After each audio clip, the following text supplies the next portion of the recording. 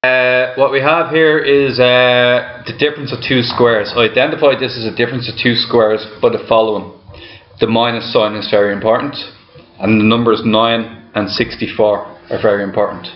When I see this, I automatically start writing down something like this, and then I have to figure out what do I fill in position 1 and position 2. So Robert, in position 1, what do you think? What will go in here? What multiplied by itself gives you 9x squared? 3x. Okay, exactly. And then Owen, what about in here? 8. And then what's the next step? 3, or either way, 3x plus 8, 3x minus 8. So that's the first one. Now, I purposely put this one in here to confuse you because it looks exactly like the other one. And a lot of people try to do the same thing. But there is actually nothing you can do there. Okay? Now, if I was to change this question to, let's say, 8x squared, is there something I can do then? If that wasn't a 9, it's now an 8, what could I do? I could just take out the 8 and I'll be left with x squared plus 8. Always, when you're doing these questions, always multiply it back out in your head. If you don't get the original equation, you've done it wrong. Yes, James? If you made it 3x minus 8 and the other bracket 3x minus 8 also, would that not be the same thing? Okay, now that's a good idea. Now I'm going to show you how to check if you're right or wrong. So you said 3x minus 8, and then what's the other one? 3x minus 8. Now if you multiply that out, James, what you're going to end up getting is this. You're going to get 9x squared.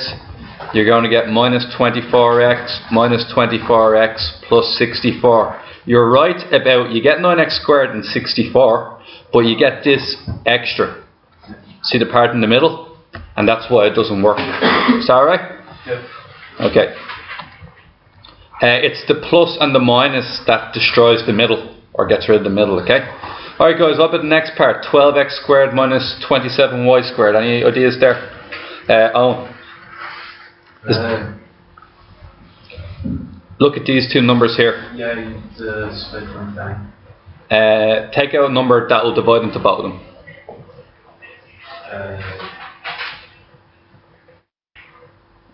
Okay, number 3. Okay, number 3 will go in. 4x squared minus 9y squared. Trick is with maths is to ignore parts of the question and look at the parts you can do. So Luke, looking at this red box only, what would you do here?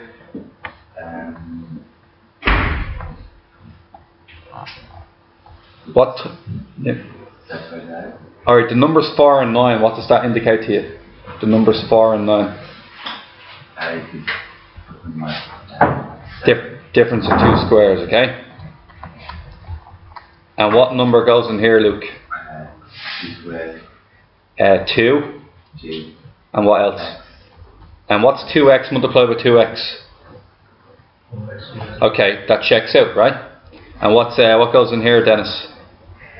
3y squared. 3y to be squared. And then there's a 3 on the outside, correct?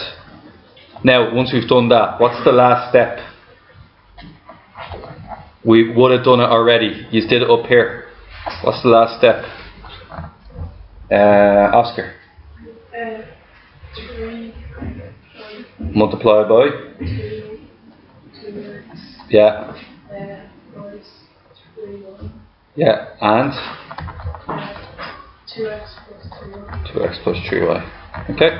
Alright guys, so look, that's part of that. So number G. Okay, with G we have the following. We have with G we have basically we have 12x cubed y minus 36xy cubed. Now what number can we take out of the two of these? What number will divide into 12 and 36? 6. And 6 will? You can go bigger. 12. 12. And then when we write this out, it's x, x, x, y. Do you understand where I got that from? X cubed, right? And this one here is x, y, y, y. How much do they have in common? They have one x and one y in common. So what does that mean I can take out? X and y. Open up the brackets, okay? Now, what do we get here, guys? 12xy multiplied by what gives you 12x cubed y? Can anybody tell me? X squared. Because the x to the power of 1 and the x to the power of 2 give you x to the power of 3.